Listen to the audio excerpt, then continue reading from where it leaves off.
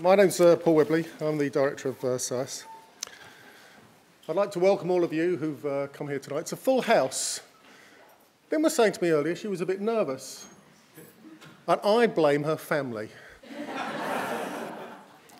I was asking her who was here. She said, well, there's my husband and there's my mother and there's my father and cousins and all these other people. And they're here to witness what will be a great occasion. So thank you all very much for coming, all the friends, all the relatives. And I have to say, it's the first time I've seen a standing ovation before the talk. So this makes it a very special occasion indeed. Now, to just make sure it's enjoyable, I do have to ask you to turn off your mobile phones. People who often attend these things know that I'm hopeless at doing this myself, which is why I thought, oh, look, I'm learning. I've done it. OK, good. So turn off your mobile phone, please. There's no plans to have a fire drill, given that we're not peculiar like that. That would be a cruel thing to do. So if the fire alarm does go off, the fire exits are labelled fire exit. OK. I'm very pleased to preside over this inaugural lecture. It's the third one of 2013. I'm really looking forward to it, as I know we all are, because Lynn is someone I greatly admire. When she was head of the School of Law, she was always clear, forthright, cogent, and compelling, and lots of other positive things as well. So I'm really looking forward to this evening, and I'm sure all those qualities will be on display this evening in her talk. Now, Lynn will be introduced by Dr. Ziba Mir Hosseini, who's a legal anthropologist specialising in Islamic law, gender and development. She's a research associate at SOAS's Centre for Islamic and Middle Eastern Law. She's held numerous research fellowships and visiting professorships. She's a founding member of the Musawa Global Movement for Equality and Justice in the Muslim Family, and as well as publishing numerous books, she's also directed, with Kim Longanotto, 2 award-winning feature-length documentary films on contemporary issues in Iran, Divorce, Iranian Style, and Runaway. The vote of thanks will be given by Professor An-Nahim. He's the Charles Howard Candler Professor of Law at Emory University, an internationally recognised, internationally famous scholar of Islam and human rights in cross-cultural perspectives in particular.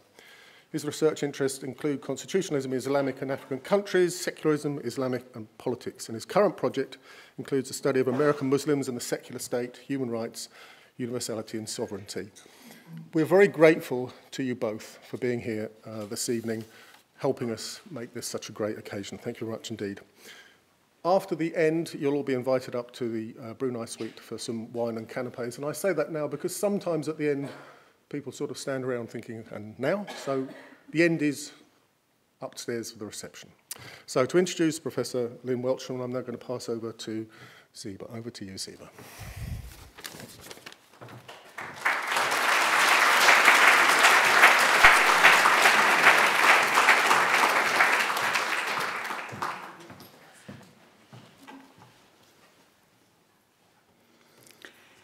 When Lynn asked me to introduce her for her inaugural lecture, I was very moved and honored, and gladly accepted. But soon I realized that it's not going to be an easy job. Many of us today will know what I mean when I say it is hard to capture the breadth and the depth of Lynn's scholarship and achievement, let alone to convey what an extraordinary person she is. Her dynamism, courage, her energy, and the way she both lights up and energizes any room, any gathering that she enters. Let me start with some biographical details that may not be familiar to some of us. One of Lynn's characteristics is that she does not dwell on the past, but is always with us in the present and looking to the future. So I had really to do some research before introducing her. Lynn studied Arabic and Persian for the BA in Cambridge, Clare College. After graduating with a first-class degree in 1982, she taught for a year at Birzeit University in Palestine. Then she joined Al-Haq, one of the first human rights NGOs in the Arab world, as a researcher. This was the beginning of a 15 years association with human rights organizations in the Arab world and elsewhere, including working with Amnesty International, Human Rights Watch, and the International Federation of Human Rights Leagues. This association continues until this day and enriches her scholarship and the immense sense of purpose and energy that she devotes to whatever she takes up. It was in Palestine and her experience there working with women and human rights groups that brought Lynn to law and prompted her to pursue postgraduate studies. She was wisely advised by her Cambridge supervisor, late Martin Hind, to come to SOAS, where in 1985 she completed with distinction the SOAS certificate in comparative law and proceeded to take on a PhD, which she pursued while continuing work with NGOs, as well as serving as visiting lecturer in the Institute of Women's Studies in Birzeit University. And the institute was just born at that time. In 1993, she was awarded her doctorate for her pioneering study of Islamic family law in the occupied West Bank, an area of research in which she soon became an authority. There followed a series of important posts in the international organizations and women's human rights NGOs in Palestine and elsewhere, including 2 years as interim coordinator for the International Council of Human Rights Policy, which is an independent organization that had started its work and only closed down in early 2012 after 14 years of valuable research. This was the post that Lynn left in 1997 to join the law department of SOAS as lecturer, bringing with her not only her valuable scholarship in law and in Islamic law and human rights law as well, but also her unrivaled experience of 15 years of work in the field.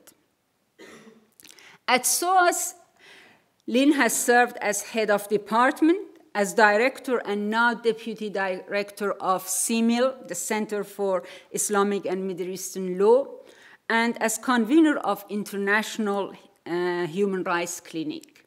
She has organized and taught several courses, including Islamic law, law and society in the Middle East and North Africa, as well as human rights and Islamic law. She has secured 2 grants for 2 major research projects at CIMIL. The first was a project on Islamic personal law in collaboration with Professor Al-Naim at Emory University. The second was a 5-year project co-directed with Sarah Hossain, the Bangladeshi High Court barrister and activist, for research on strategies of response to crimes of honor as violence against women. This project brought a number of young and established researchers to SOAS to work with Lynn, and turned her office into a hub of activity and meeting place for ideas and inspiration that was to live in a book that Lynn and Sarah Hossain co-edited, Honor, Crimes, Paradigms, and Violence Against Women. Externally, Lynn is a member of editorial boards of numerous important journals and book series. She is also a trustee of the International Center for the Legal Protection of Human Rights and the Euro-Mediterranean Human Rights Foundation. In addition to all this activity, Lynn has also managed to keep up a tremendous output of publication. Apart from a long list of articles and book chapters, she has herself written or edited 6 major books on Muslim family law, human rights, and violence against women, all of which have been well received. Some of them are used as textbooks, and some of them have been had the attention of the media as well.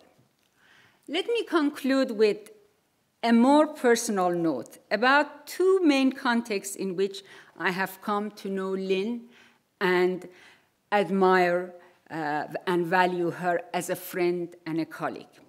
First, for several years now, on Lynn's invitation, I have been teaching on 2 of her courses. I'm still amazed that every year, after the first 2 sessions, she knows the name of every single student, their interest, where they come from, and what they want to do. And the way that she really combines academic rigor with humanity and with humor. Secondly, I was, as Paul mentioned, founding member of Musawa, a movement for equality and justice in the Muslim family, launched exactly 4 years ago in Kuala Lumpur under the auspices of the well-established NGO Sisters in Islam. In 2010, Musawa started a long-term, multifaceted initiative to rethink the notion of male authority in Muslim legal tradition and practice. And Lynn and I have been working closely together on this project. At the first meeting for this project, which was in Cairo, a number of invited Islamic scholars from Al-Azhar took offense at some statements by project members. But Lynn, with her perfect Arabic, her erudition and sense of humor smoothly diffused the tension, and we were able to proceed with the discussion. In our collaboration, I have come to value and admire and cherish Lynn's integrity, her generosity and courage, and her insistence on justice, and at the same time, more than everything else, her in-betweenness, her extraordinary capacity to navigate different intellectual, political, and geographical spaces, and make her impact in each. These qualities have shaped her valuable scholarship and her great contribution to the cause of justice and human rights. Lynn has been friend, mentor, colleague, teacher, and ally for many of us here, as well as source of hope and inspiration in dark and difficult moments. Director, ladies and gentlemen, it is my great honor and pleasure to ask Professor Lynn Welchman to deliver her inaugural lecture, Human Rights and the Middle East, 1,001 Stories, starting with Palestine.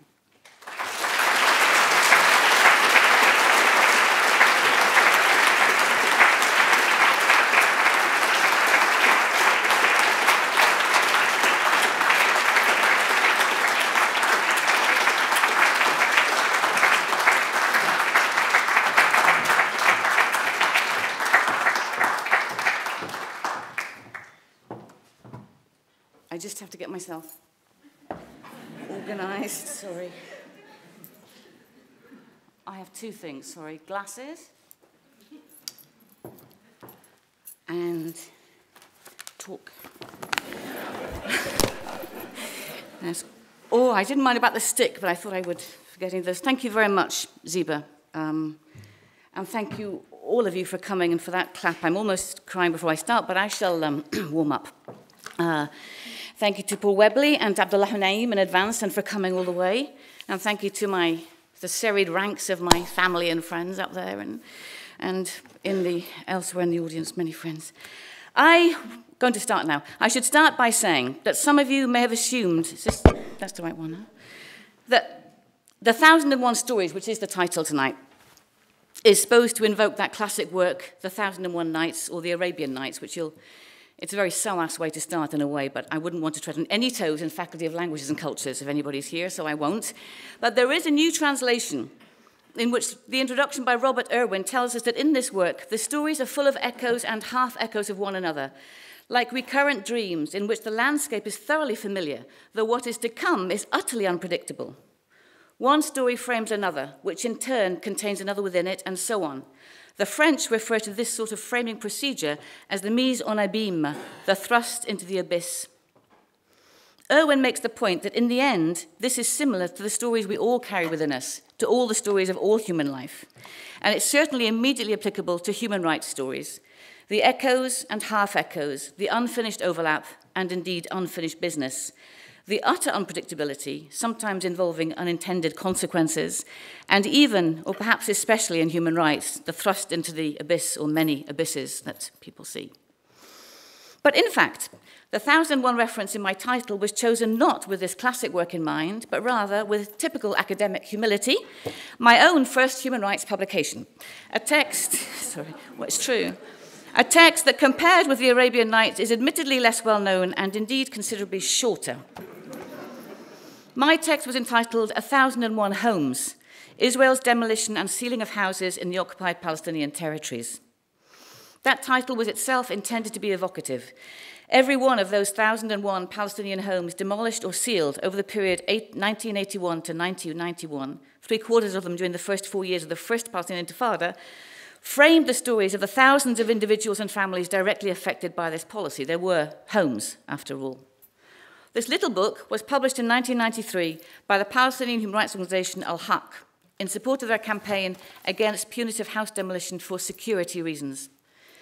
The stories I want to invoke tonight, and I know I don't have time for 1,000, even if I speak as fast as I normally do, which I'm trying not to. I actually need some. If you just talk amongst yourselves a minute, I do need some water. Sorry. I want to talk about. See, really getting thirsty. It's probably good.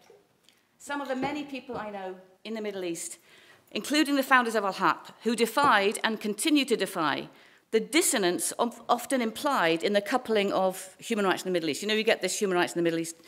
The insistence on the challenges that face the integration of one with the other, challenges that include the meanings of human rights and who says what they are, the tenacity of the politically, socially, and economically powerful, the selectivity of the human rights agenda co-opted by powerful Western states, or the substance of the academic critique of the human rights project. And it's important to note, I'm not party to or encouraging of what academic critics have called the triumphalist narrative of human rights, or the role the discourse has come to play in its association with power. But the human rights practitioners of whom I speak tonight are not, believe me, in the least triumphal, given what's happening. They're not triumphal, and it is well, I think, to recall some of their earlier stories, given the ongoing challenges. It may simply be that those who hear only the triumphalist narrative in human rights are not talking to the same people that I talk to. Al-Haq was the first Palestinian human rights organization established in Ramallah in 1979, and my discussion today draws on the work of those early days, so that's mostly framed and focused on the West Bank, legally and territorially at the time. I worked for Al-Haq in various capacities, as Ziba said, and over various periods from 83 to 93, and like many others, I feel I've never really left. The 80s were very intense, and we led up to the first Intifada in 1987. And I learned a huge amount about the challenges and the possibilities of human rights, about research, and about building collegial relationships as a foreigner, and given the history, particularly in Palestine, as a Brit and in the wider Middle East. I learned my first law at Al-Haq. It's all their fault. I know. And just in case I was beginning to think I had actually left, my main research and writing effort over the past 3 years has been drafting a history of Al-Haq's early beginnings and its formative years, which I was asked to write by the organization. It reached this 30-year anniversary, and they said, will you write? I'm late. In case anyone from Al-Haq is watching, I'm this close to finishing. I'm just saying, it will be on YouTube. And all my PhD students know what that means. I'm this close to finishing, right? Final draft, I'm this close to submission. So to situate myself a bit, I ended up at Al-Haq because of two particular incidents at university at Cambridge. And these, of course, are entirely subjective memories that have become part of my own history, but are likely to be remembered differently, if indeed at all, by others. With that caveat, at the Cambridge University Amnesty International group, I invited a speaker to address the situation of Palestinian university students in the occupied territories. And she was heckled. I mean, nobody got heckled at the Amnesty group. We were terribly earnest, and we didn't heckle, usually. But this was an issue where the identity of the rights bearers apparently affected their very right to claim, and that stuck. And then in my final year, by then I was involved with the Palestine Society, I was involved in an effort to twin Cambridge with Birzeit University in the West Bank. It was overambitious, it's true. It was 1982. The year Israel was to invade Lebanon, and unsurprisingly for those days, we were roundly defeated.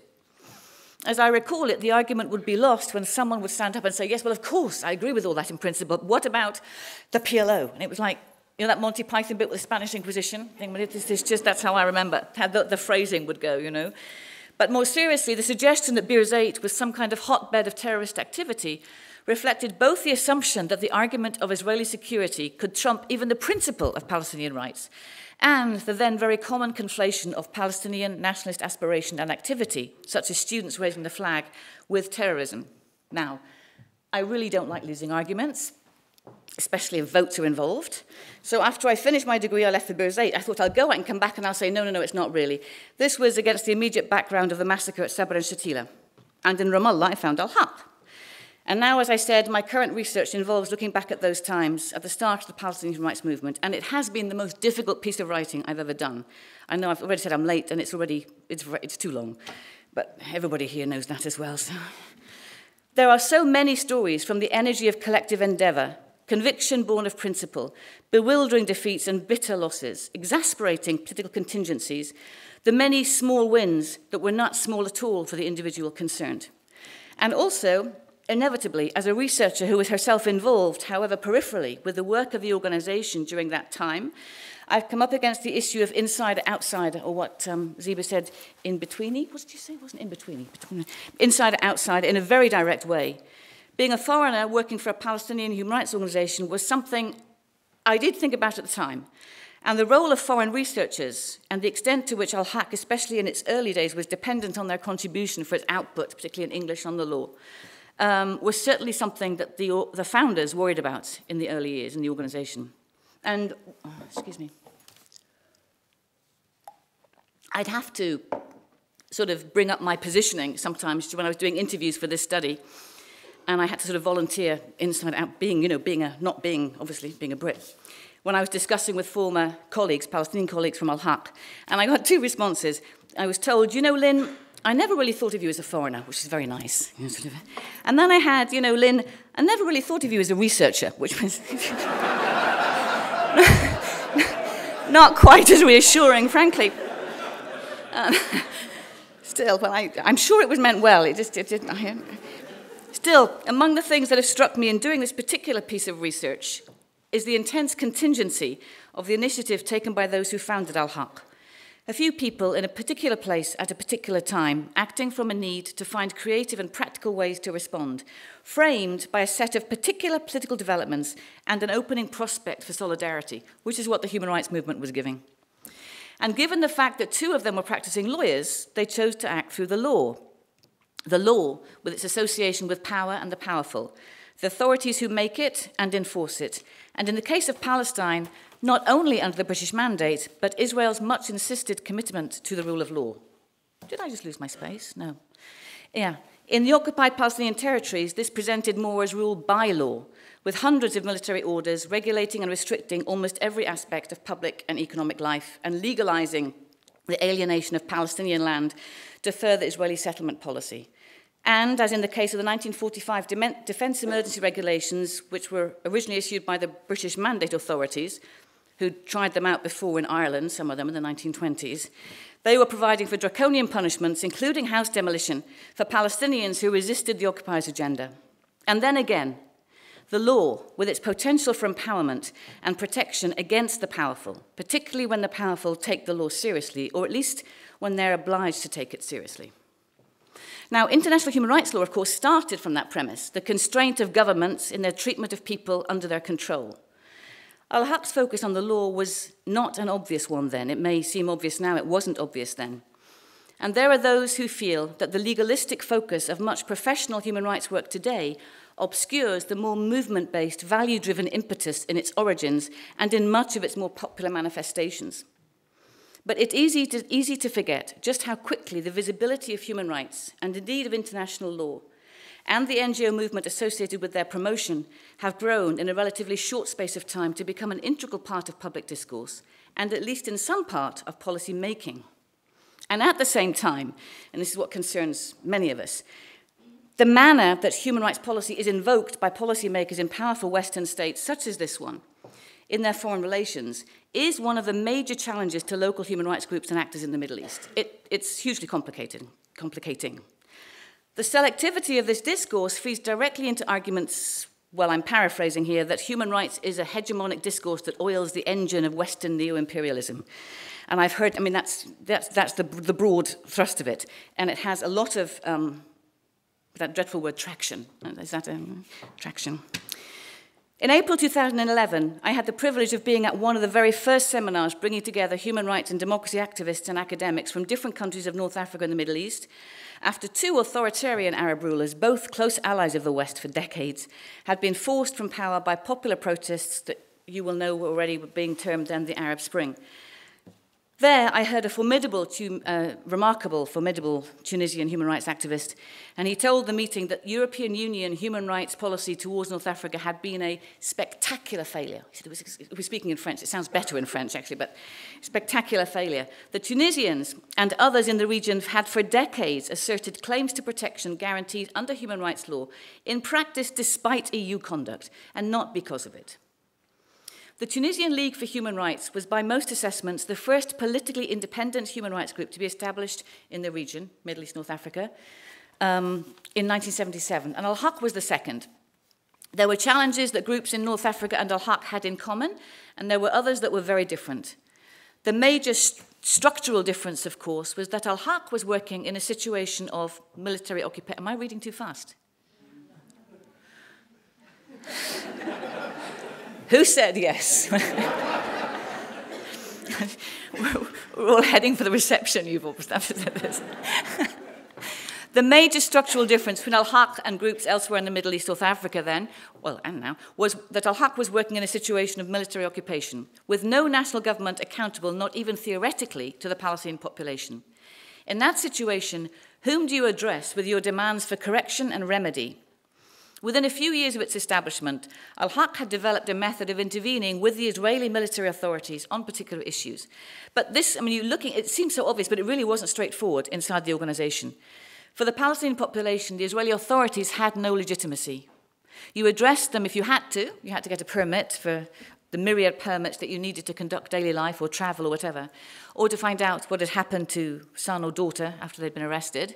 But to address the occupying power voluntarily, as it were, on matters of law and policy was controversial even inside the organization, to start with.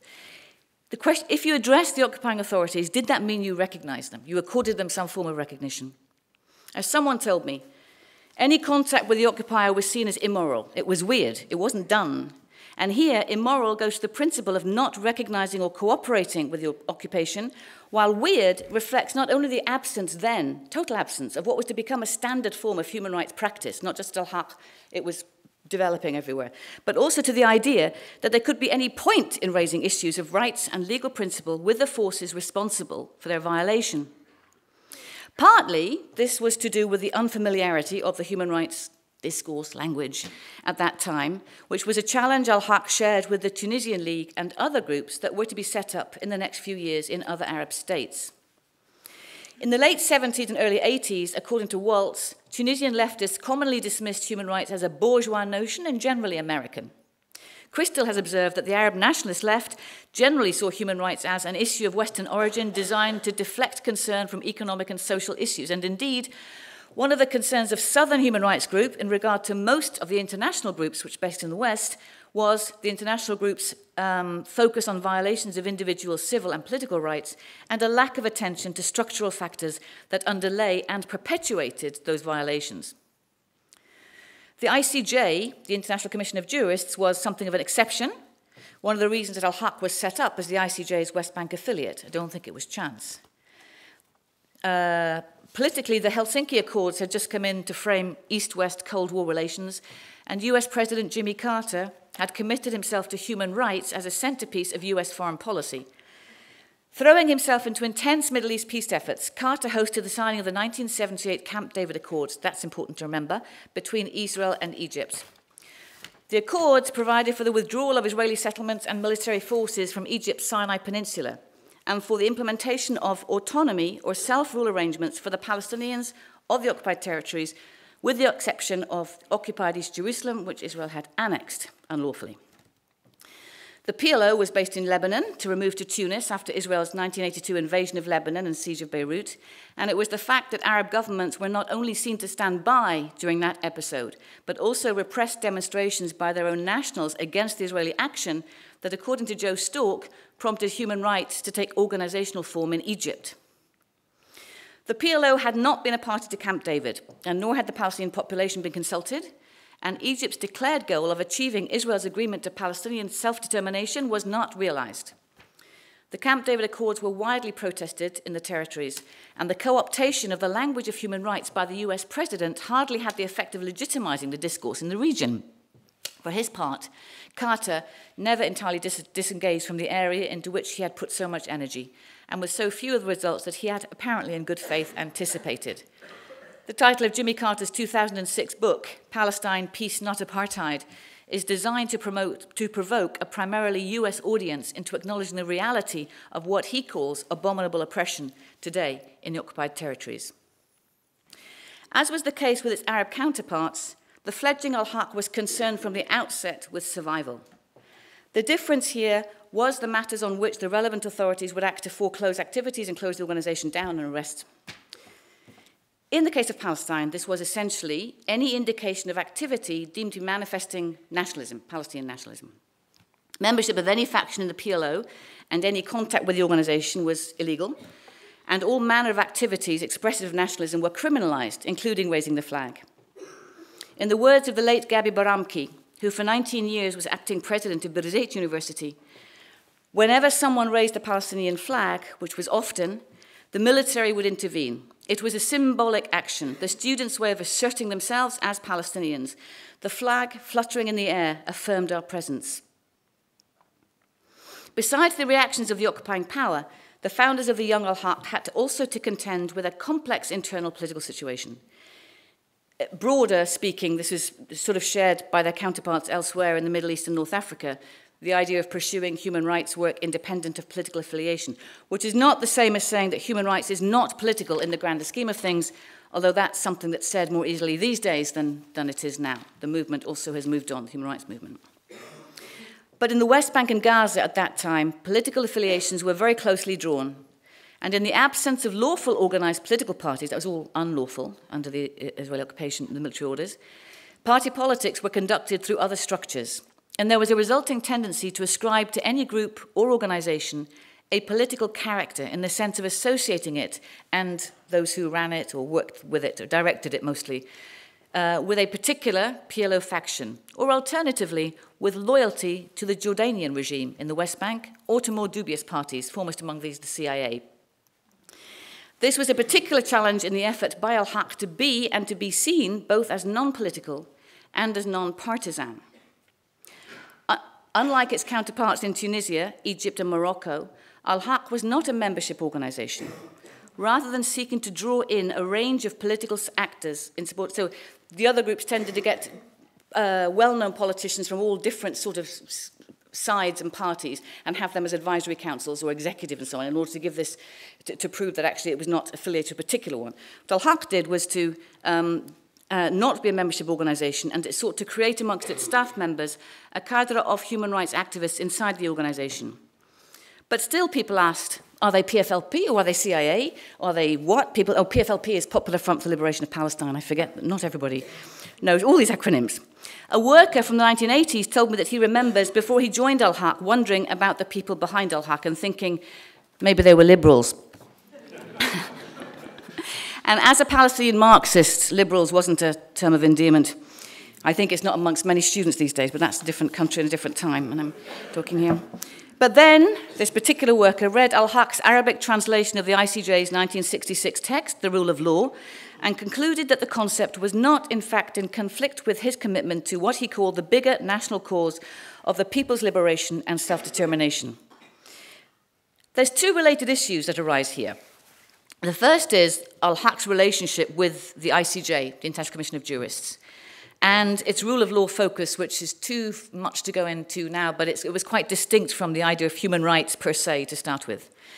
And the link to, or lack of conflict with, the cause of self-determination. The then Secretary General of the International Commission of Jurists, Neil McDermott, was very differently placed to his Palestinian colleagues, and he came from a background in politics, in fact, in the British Labour Party.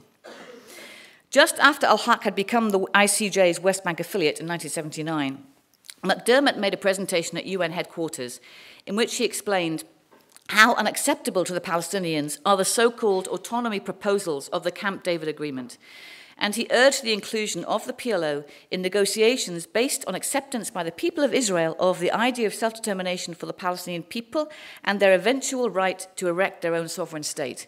He was speaking at a UN forum and in his own capacity, but I mean, it's a very uncommon statement for an international human rights leader person to make then, or even now, actually, I think, for many. Maybe more. What do you think? Maybe more now, but certainly not then. For its part, working in the occupied West Bank, al-Haq only on particular occasions invoked, on principle, the right to self-determination, but it didn't analyse it and did not comment then on the future disposition of the territories. This is for survival, the idea of not doing something that could be accused of being political.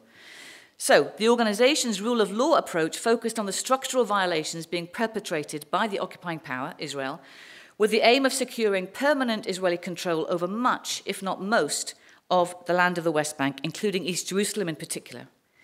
This aim was facilitated in the West Bank by the changes made to existing Jordanian law and justice system by Israeli military orders. The founders of al-Haq were clear that serious violations of civil and political rights and collective punishment, such as house demolitions, were committed with the aim of reducing resistance by the population to Israel's pursuit of this primary annexationist agenda. In other words, they were clear from the start there was a structural link. You have the agenda, and then you have other things that are supplemental to and in order to enable the pursuit of that primary agenda. And both the annexationist agenda and the violations of fundamental rights that it entailed and that were carried out in support of it were and are entirely prohibited by international humanitarian law. Here was another challenge for al-Haq, the question of the law. International human rights organizations then did not address issues of IHL, international humanitarian law. They didn't address IHL as a rule or even at all. Sometimes things were simply out because they were IHL and they weren't human rights law, such as house demolition. IHL was mostly the concern of the International Committee of the Red Cross and military lawyers in different parts of the world, including Israel, which had an expertise on this. There was nothing approaching today's scholarly and practitioner interest in the laws of war. There was a particular gap regarding the application of international humanitarian law after decades of military rule by an occupying power.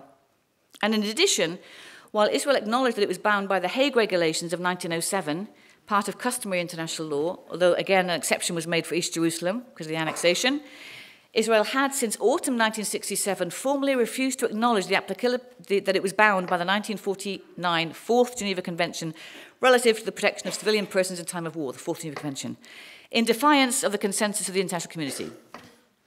As for human rights law, Israel was not to ratify the two international human rights covenants until 1991, and the extension of this body of law to occupied territories and war zones was not yet a matter of investigation. We hear a lot about that now, but as it was back then, the covenants had only just come into force in 1976, so it was all very new.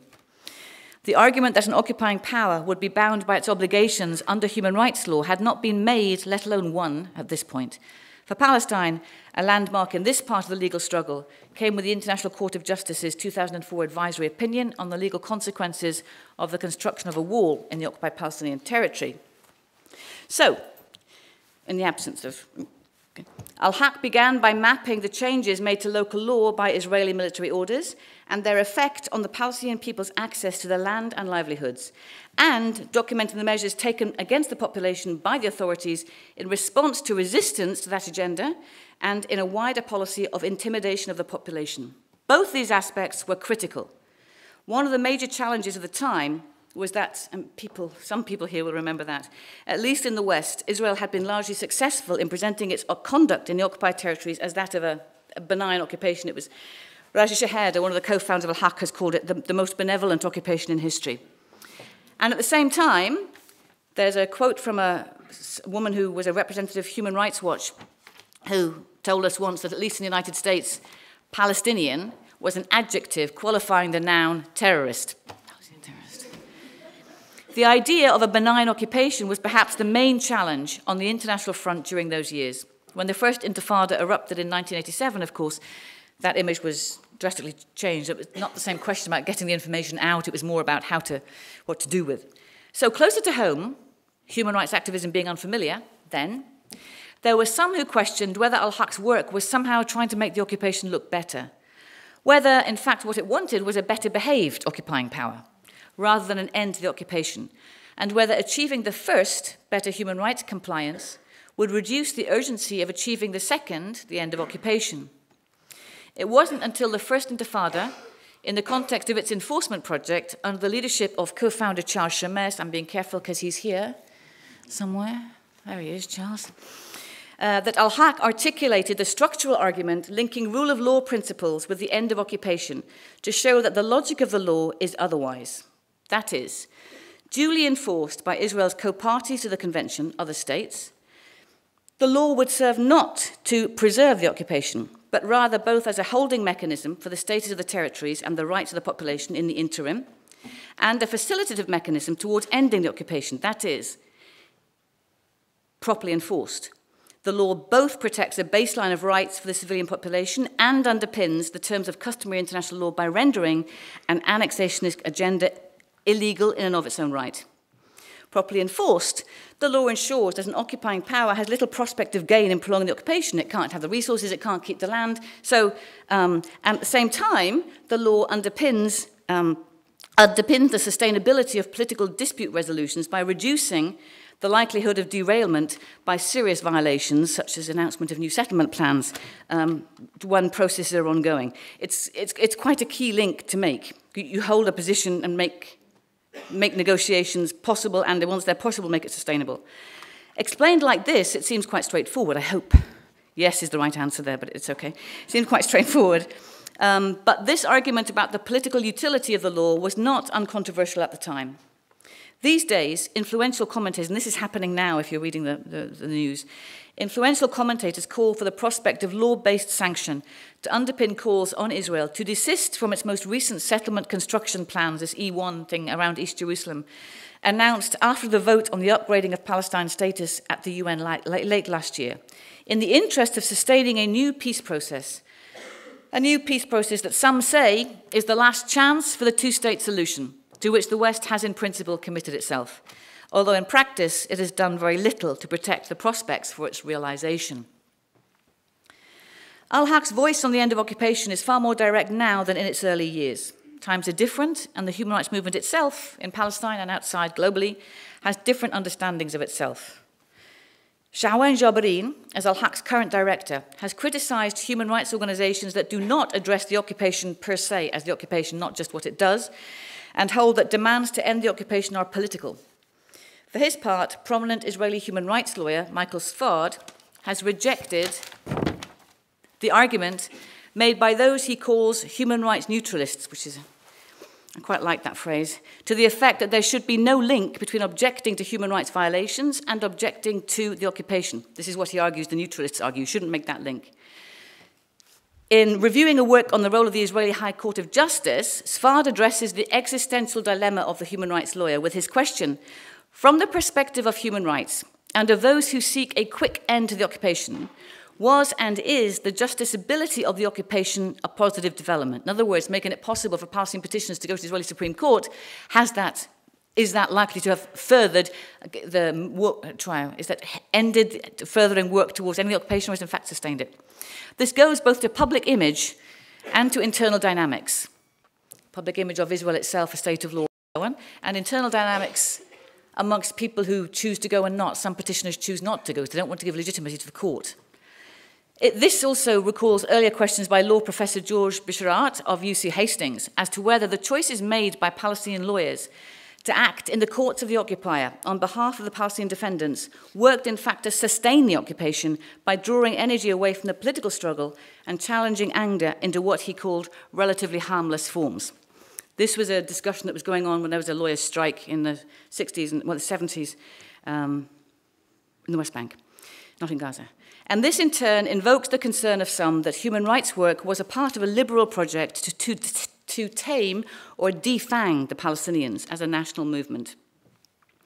There is something of a consensus that Israel's decision to allow Palestinians from the West Bank and Gaza to petition its Supreme Court for redress, which on balance has been very rarely forthcoming, was due to Israel's investment in its image and its self-perception, importantly, as a state committed to the rule of law. It is also the case that Israel responded and responds with vigor when this proposition of it being a state committed to the rule of law, when this proposition is challenged. Sociology professor Lisa Hajar has examined this and other aspects of Israeli rule in occupied Palestinian territories and identifies al-Haq's first publication, The West Bank and the Rule of Law, by co-founders Shahad and Jonathan Kuteb, and the rejoinder, which is published by the Israeli National Section of the ICJ, International Commission of Jurists. She says these two publications were the start of a cycle of criticism and rejoinder that would come to characterize the production of knowledge about the legality of Israeli rule. And this argument, the legal argument, goes on, and you can see it in, you can see it in the papers. I put my hands down.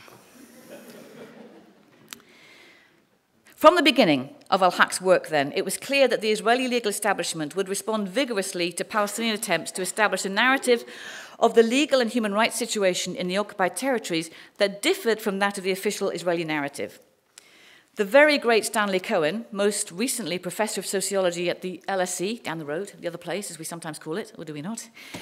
And in his time, a significant actor in the Israeli human rights movement, classified the possibilities of denial by states, including Israel, of human rights abuses according to exactly what is being denied: literal, interpretive, and implicatory.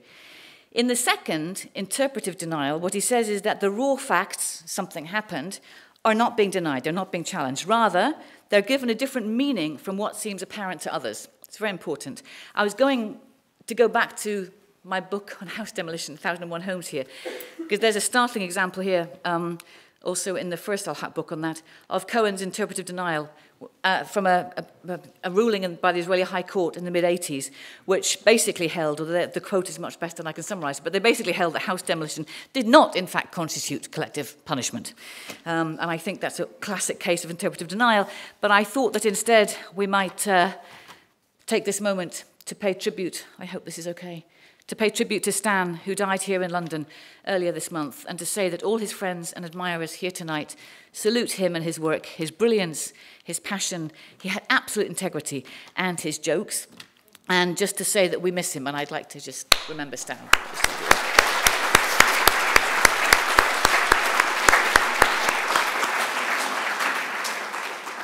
Thank you. By the early years of the First Intifada, al-Haq was only one of an increasing number of Palestinian human rights organizations in the West Bank and Gaza. It's quite a crowded field now. There's quite a lot, as you'll know if you keep involved. A very interesting collective work now, so all the dynamics anyway. And indeed, Israeli groups working on human rights in the territories. During this time, there were certain moves on the part of EU states towards a law-based approach to the conflict. They were considering ways of encouraging Israel's compliance with its obligations under international humanitarian law, particularly forcing intervention. But as of the spring of 1991, these developments and initiatives were frozen in deference to the US-led political initiative in the region that in 1993 led to the Declaration of Principles and subsequently the Oslo Accords and the establishment of the Palestinian Authority. And in these processes, as Charles Chames again was wont to say at the time, the sponsoring states, and particularly the US, seemed to regard international humanitarian law more as an obstacle to the peace process than as a set of norms they were bound to uphold and potentially as a facilitating mechanism in their aspiration to facilitate conflict resolution. Thus, while Israeli settlement policy was and is frequently denounced as an obstacle to the peace process, or like now, the prospect of restarting one, so the international norms that prohibit that policy absolutely are for their part found politically disruptive. For its part, the PLO failed to insist on the law as the basis on which political agreements should be negotiated and based, and the Oslo agreements pursuing the arrangements in those first Camp David Accords were, or at least have been treated, as largely international law-free. Nor have the guarantors made effective efforts to restrain Israel's pursuit of its annexationist agenda since then. Now, if this sounds like so much history, my point is that Palestinians have contributed to the development and understandings of international humanitarian and subsequently human rights law from an intensely practical position, as well as principled. They have asserted their right to claim the protections of the law to which this country, the UK, and others proclaim commitment. And time and again, Palestinians are told, effectively, that they must put aside the law and that they must submit to the existing political balance with the dubious support of EU partners and the even more dubious support of the US as honest broker in their attempts to prevent further encroachments on their right to self-determination, to their livelihoods, and the right to live on their own land. In only the most recent example, I'm sure you've all been following the news, Britain, along with other UAE states, was reported to have been trying to secure a commitment from the Palestinian political representatives at the UN in return for support at the UN, Britain's support, for the vote on Palestine's upgrading to non-member observer status, to return, so the Palestinians should return to negotiations with Israel without any preconditions, including in regard to settlement construction, and to refrain from seeking membership of the International Criminal Court, since any effort to extend the jurisdiction of this International Criminal Court over the occupied territories could derail any chance of talks resuming. Palestinian human rights groups objected to any such concession and urged the immediate signature of the court statute by the State of Palestine to strengthen prospects for accountability. And actually, I just saw it this morning that recent reports quote the Palestinian foreign minister suggesting that Israel's recent settlement plans might force their hand on this. Palestinian human rights groups also urged ratification of human rights instruments to bind Palestinian governmental practice. Assam Yunus of Al Mizan Human Rights Group in Rafah, but formerly of Al Haq as well, Assam of Al Mizan added that Palestine must be clear that justice and law work both ways. When we call for an international court to investigate grave violations of international law and gross violations of human rights in the occupied Palestinian territory, we should expect it to look at alleged violations by the Palestinians. Two issues arise here. The first is that of the exercise of universal criminal jurisdiction over those accused of committing grave breaches of the Fourth Geneva Convention. Al-Haq, in fact, had explored this in the late 1980s, since this was and is the only measure of enforcement that state parties to the convention are under an obligation to take. Everything else is, you've got to try and realize this, but it doesn't say how, what measures you have to use to ensure compliance, or to encourage compliance. And at that time, as I said before, there was really, you can't imagine how bare the field was on these things. There was much less interest, knowledge, and activity around the issue of universal criminal jurisdiction than is the case now. But certainly, British officials knew enough even then to studiously avoid referring to grave breach of the convention when committed by Israel. We did have a case in 91 when Iraq, so there was grave breaches. Britain was talking about they wouldn't talk about it when they were committed by Israel. It was the same time. That was one of the things, that was a bad moment. It was not until later that moves towards grave breaches prosecutions in third states began in earnest. By the end of the first decade of the 21st century, networking by activists and lawyers in Palestine, led by the Gaza-based Palestinian Center for Human Rights, and different third states, including here, had become part of what has been termed lawfare. I.L. Weitzman wrote recently that against the background of the UN's Goldstone report, which came after Israel's Operation Cast Lead in Gaza, 2008-9, so after the Goldstone report, Israeli Prime Minister Netanyahu told an Israeli Security Institute that, and I'm quoting, organizations that claim to support the principles of human rights and international law were the third strategic threat to Israel's security. That's third after Iran and Hezbollah. Yeah? I mean, that's, I suppose you could talk about impact in this result, I don't know, but anyway, as we academics have to these days. When these non-governmental efforts resulted in a couple of near misses in London, the British government reportedly assured the Israeli government that Britain would change its law in order to constrain the prospect of Israeli officials being held accountable for their alleged involvement in the perpetration of grave breaches of the Fourth Geneva Convention, including during Operation Cast Lead. A similar law-averse position, or rather an aversion to giving any substance to the prospect of law-based constraint or legal remedy, has been taken by Western states in regard to the recommendations made in the 2004 advisory opinion on the wall that I mentioned before by the International Court of Justice. I could go on. I do go on frequently, but I could go on.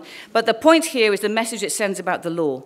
When Palestinians are told repeatedly that international humanitarian and human rights law is not properly the framework through which they should seek protection of their lives and livelihood and their land, this message is heard all over the Middle East, and indeed beyond. It is not politically naive to suggest there are better messages to send. The second point arising from Yunus's statement is the attention given by Palestinian human rights groups to abuses by their own governing authorities. Since the establishment of the Palestinian Authority after the Oslo Accords, groups in Palestine have found themselves confronting challenges more similar to those faced by their Arab counterparts than were and are the particular challenges of confronting the occupation. Strategies vary, of course. In the years before the 2011 revolution in Tunisia, there were regular but extraordinary displays of courage on the part of human rights activists seeking to claim rights from their government. The Tunisia of that time, under then-President Ben Ali, was distinguished by the effort invested by the government in promoting an image of strong commitment to international human rights principles, as well as, very important to Europe, political stability. But human rights advocates and political dissidents at home were subjected to very heavy-handed measures of harassment and repression that sharply contrasted with this carefully cultivated and really vigorously protected image. It was extraordinary. The official narrative was exceedingly tightly controlled, and a significant part of that narrative consisted of stories about the law, and in particular human rights-related law. Tunisia signed up to everything, was very active in all the four United Nations, but there was this real gap between practice and international exposure and dialogue on the subject, if you like. Very interesting, or disturbing, I should say, rather than only interesting. Inside the country, the absence of a forum for public debate on this issue in the media and the rules prohibiting unauthorized meetings, which were quite strict, rendered the courtroom as the site of urgent attempts by defendants and their defense counsel to deconstruct the official narrative and tell stories about the law other than those so carefully constructed and controlled by the state, which included the court record. The judges would say what could go in the court record, and part of the fight was to try and get, for example, the defendants used the word "I was tortured," and the counsel would try to put the word torture, and it was really... I attended, you can probably tell, a number of political trials in Tunisia in the 1990s, and I wrote once about how, in such a situation, the court may take on even more of the form of a theatre than courts usually do. On the one hand, you had the staging of what were in some senses show trials, well, not least because they seemed to primarily to draw the red lines of dissent for a Tunisian audience, the limits of rights and freedoms. On the other hand, defense counsel made their own dramatic interventions, signing on in their scores to speak in defense of the accused or withdrawing individually or en masse to protest at the conduct of the trial. In the trial of one human rights activist I attended, there were 40 or 50 lawyers who signed on to speak in defense, act as defense counsel. And in a later one, over 100 lawyers turned up, and I think that didn't even include the lawyers from neighboring North African countries who presented themselves in solidarity. It's very hard to convey the sheer physical intensity of the moment when the massed ranks of robed lawyers press to the bar, literally pressing forward, when the court calls for the naming of counsel for the defense. It really is an extraordinarily moving moment of collective. It's to witness this moment of collective defiance and solidarity under an extremely repressive regime, as was then. And to understand how some of these people saw their own role, I have one more story from Tunisia. Just a month after Ben Ali had departed in 2011, and I was an observer at a meeting between a visiting delegation of MEPs and a group of prominent and mostly veteran Tunisian human rights activists. And there was an Italian MEP, and I'm fairly sure that he was from Berlusconi's party, but I may have just projected onto him, I don't know. And he sort of gestured around the room at these wonderful people who've been fighting, gestured around the room and said, "Where are the youth? We want to meet the youth," And it was... I almost walked out, but I wasn't even part of the meeting, but, it was... And so I didn't, obviously, it wasn't... So, there was a woman there, formidable history as a human rights activist, and when it came her turn to reply, Tunisian, well, I can summarize, in summary, she said, "We were the resistance," she said. "The youth led the revolution. The people are the future." You think, he didn't have the grace to look embarrassed, I'm sorry to say, but we were all very moved. So, the human rights activists in the Middle East and North Africa, with whom it has been my privilege to work, are extremely reflective, and they are deeply committed to their own countries and cultures. They are, of course, deeply engaged, perhaps entangled with the West, notably with human rights fora and organizations based in Western Europe and the US, but insistently as peers. These are very complex relationships, and they're at least two-way, usually more than two-way. And there is a gap in scholarship on the impact of local human rights organizations in the region on their international partners. It tends to be the other way. The relationships inevitably involve issues of power and of priorities, of substantive meanings. the domestic understandings and transformations of human rights values in specific contexts, the ongoing resonance of colonial legacies, the complications of funding and of donor agendas, and I could go on. Alliances, what I'm saying, are necessarily complex, but they are not unconsidered. Rights work in domestic contexts is equally complex. My friends Abdullahi Naim and Ziba Mir Hosseini both address these matters in their scholarship and in their work, their activism. And I'm aware that I've not actually considered the ongoing work tonight on Islam and human rights, to which they are both leading contributors, if from slightly different approaches. Abdullahi, I should actually note, is the reason he was largely responsible for convincing me to take up the job offer I had at SOAS, so we can blame him as well. Not that you should attract blame in any means, Abdullahi, I don't mean that. And I've also not had time tonight to consider the ways in which human rights groups around the region are engaging in what used to be called social issues. Abdullahi Naim wrote a decade ago on what he called the phenomenon of human rights dependency in the Arab world, whereby human rights groups based in the West report in the West on human rights violations in the Middle East and pressure governments in the West to take action with regard to Arab governments, with local human rights actors and indeed Arab populations mostly left out of this equation. I'm not denying the challenges inside the global human rights movement, nor yet the critiques of the power dynamics which are truly manifest in human rights in today's world. I do think, on the first, that the relationship has developed somewhat since Abdullahi wrote that piece.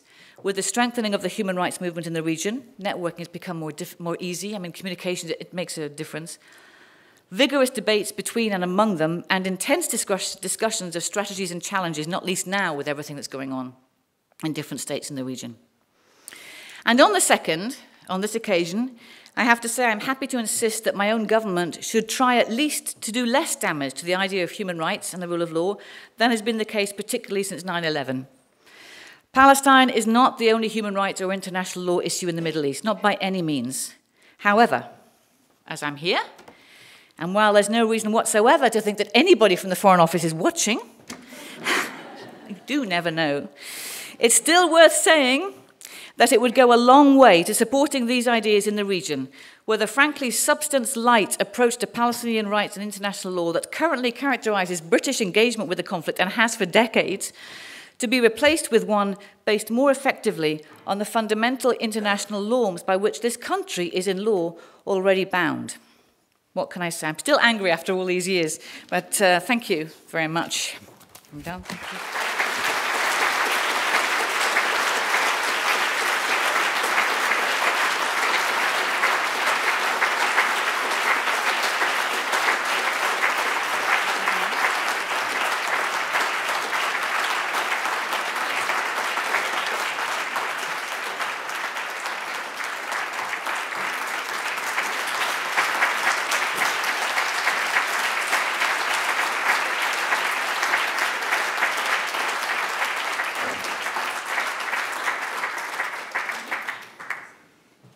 Okay.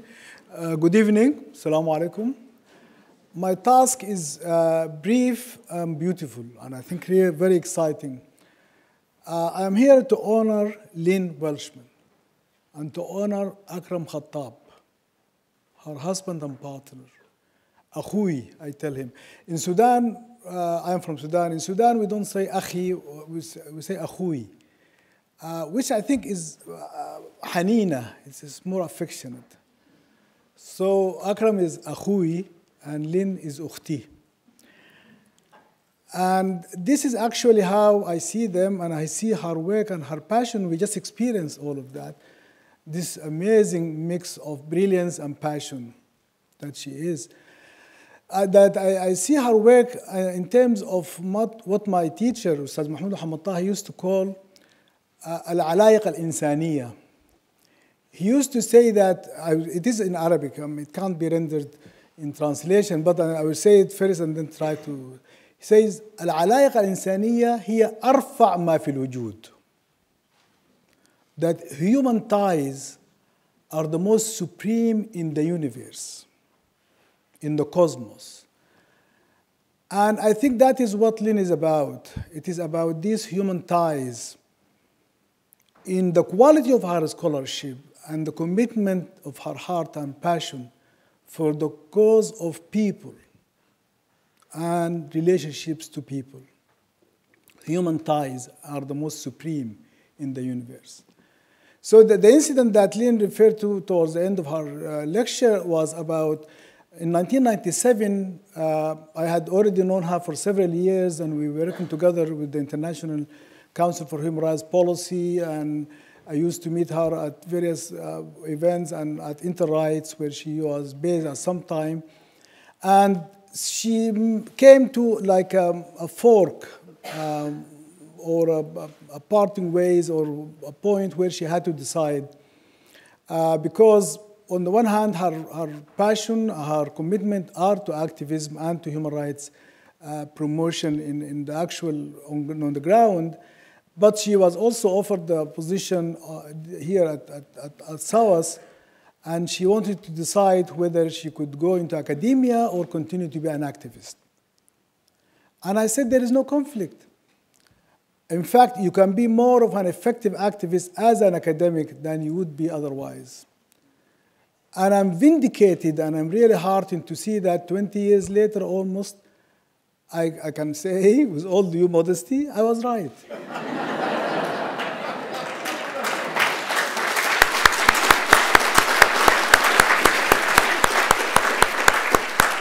So she kept her activism in the most effective way, which is the quality of scholarship. Because I think poor scholarship doesn't advance any cause. So there is no conflict between true advocacy and true scholarship, because they supplement and complement each other. And in that sense, I think that for those of us who are Puritan sort of scholarly types who think that activism somehow taints scholarship, that is not the case. And the point for me is, what is the point of a scholarship if it is not for social change? I don't think that any of us can afford to be neutral. There is no neutrality. Failure to take a position is a position for the status quo. So those who think that by just simply keeping silent or burying my thoughts and ideas in sort of layers of ambiguity in the writing and third person type of talk, as if that they are not taking position. They are taking position for the status quo. And if the status quo is one of injustice, they are taking position for injustice.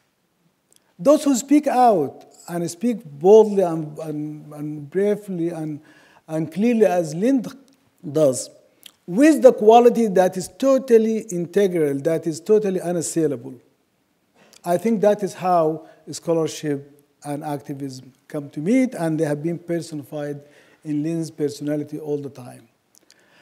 And I think that in making these remarks, I was thinking I came all the way, by the way, from Atlanta, Georgia, USA last night, to honor Lynn and Akram. And I think that what I was thinking about, what could I say after all that she said, and I know Ziba would have said, and all of you know, because there are many students here who know her, many colleagues who know her. How could I say it? And it came to me that I just say it by touching on this anchor of human ties as the cause of our very being. And our human ties and the way we care for them is what keeps academic institutions of this quality and caliber going. And I think that when our scholarship and our commitments lose touch and concern for actual people's lives on the ground, everywhere, equally, then we are not worth our salt. Thank you very much for honoring Lynn tonight, and I would like to invite her again one more time to meet you all, and thank you.